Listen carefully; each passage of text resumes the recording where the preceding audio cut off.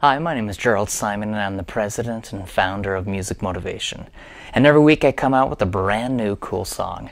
It's part of an annual subscription I created to help teach music theory the fun way, through original cool songs that I compose each week. So right now I'm going to play for you On Safari, and I think you're going to like it. It's a very simple piece. It's more of a primer level piece, but let me play it. Let me know what you think.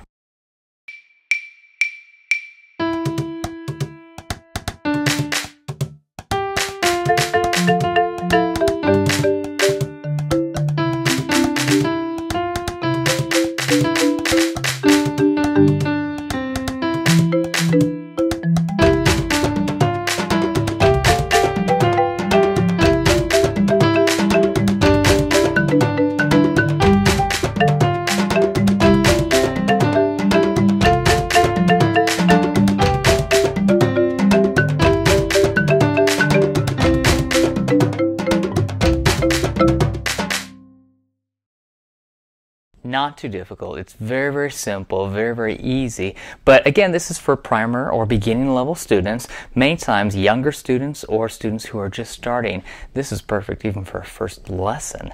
And we're only using 5 notes. It's the first 5 notes of the C major scale. We could call this the C major pentascale. The word penta means 5. So we have C, D, E, F, and G. And those are the first 5 notes. Pretty simple. That is all we are using. We also only have whole notes, half notes, and quarter notes. That's it. So practice playing this. It's really great to have you work on those 5 fingers patterns, but also I would love to have you try to create and compose something of your own, where again you're only using C, D, E, F, or G. Watch.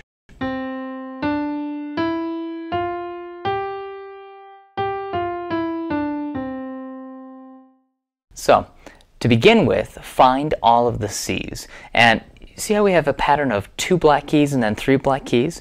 Go all the way up and down the piano, finding the 2 and then the 3. And you can play 2 with your left hand, where you hold up 2 fingers.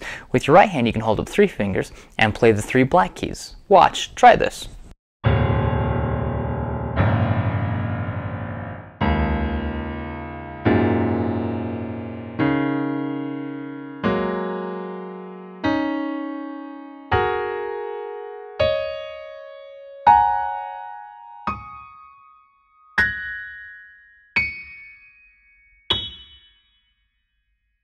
Wherever we have the 2 black keys together, if you go directly to the left, and we're just going down half a step means we don't have any keys in between. So if you go from one white key to a black key, or from one black key to a white key, or even if you have white key to white key, here from B to C or from E to F, those are considered half steps. So I tell students, wherever you see 2 black keys, just go down and play the key next to it. That is a C. Watch this. Find all of the C's.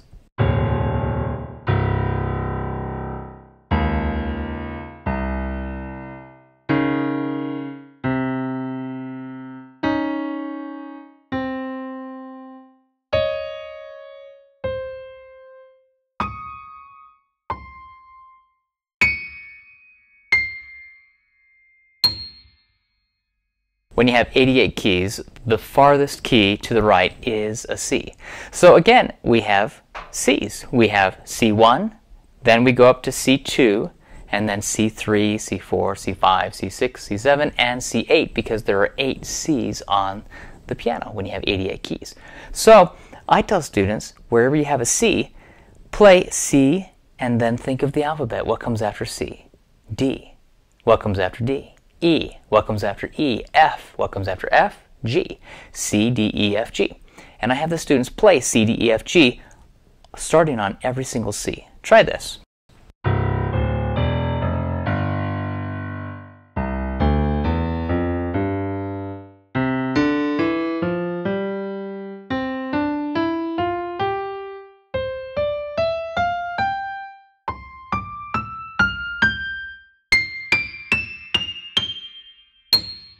and we play C, D, E, F, G. That is the C major pentascale. So this week, play on Safari and then try to play the C major pentascale starting on every C on the piano.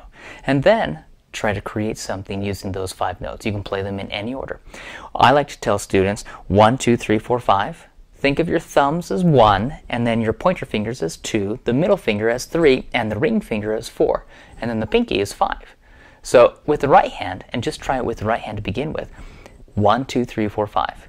Watch. 1, 2, 3, 4, 5 is C, D, E, F, G.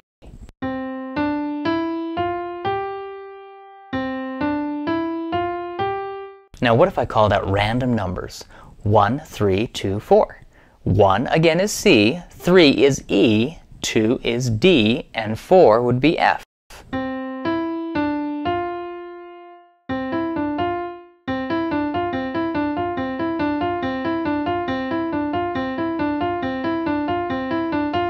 You can write down random numbers, 1 through 5, on a piece of paper, and then try playing them.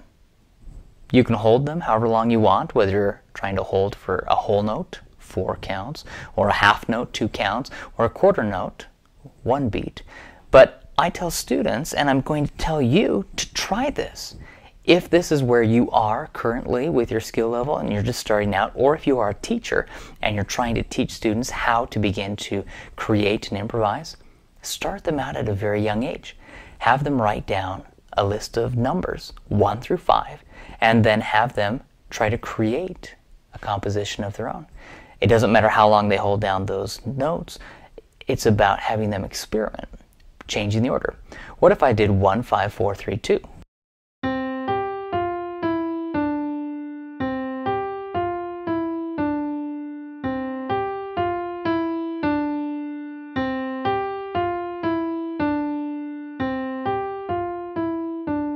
What if I did 3, 2, 4, 5? What if I did 1, 1, 5, 4? What if I did 3, 2, 4, 1? What if I did 1, 3, 2, 4? You come up with different patterns and you can start composing something. I'm just going to compose something with the right hand on my own. Try to do something like this.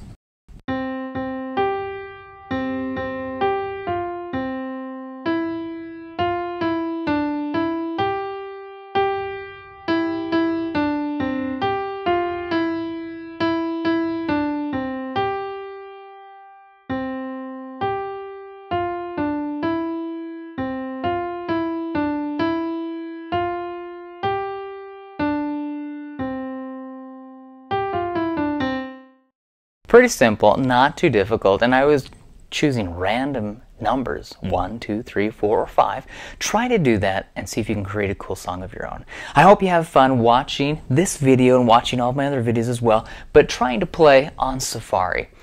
Each cool song is designed to teach the students the music theory the fun way. And I have a fun time creating the minus tracks, the background instruments, so students can play along as if they're playing with a band and they have all these different sounds, guitars, drums, they have different rhythms, different beats. But it helps the students to begin to feel as if they're playing with a group. And then try to compose something. Take these 5 notes, C, D, E, F, and G, and compose something of your own. It is so wonderful because then you connect with the music and the music becomes yours. It becomes a part of you. And as you share your music with others, you are really sharing yourself with others. So it's wonderful. It helps to motivate and inspire you, and it's enjoyable. Try it. See what you can come up with. First, play on Safari, and then try to compose something of your own. I hope you do. It will be fun, and I think you'll learn a lot in the process as well. So thanks again for watching. I'd love to have you subscribe to my YouTube channel. That is youtube.com/Jerald Simon. Every week I come out with a brand new cool song, and I share the videos to help teach the music theory the fun way for piano students, for teachers, and also for parents of piano students who are trying to motivate and inspire their students. So thanks again for watching. If you have any questions, I would love to hear from you. You can send me an email, Jerald Simon, JeraldSimon, at musicmotivation.com. You can also visit my website. It's musicmotivation.com.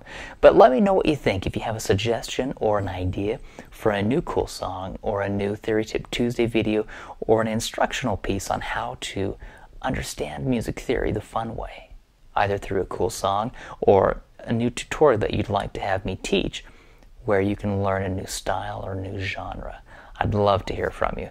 So thanks again for watching. Try this. Let me know what you think, but I'd love to hear back from you. Have a great week.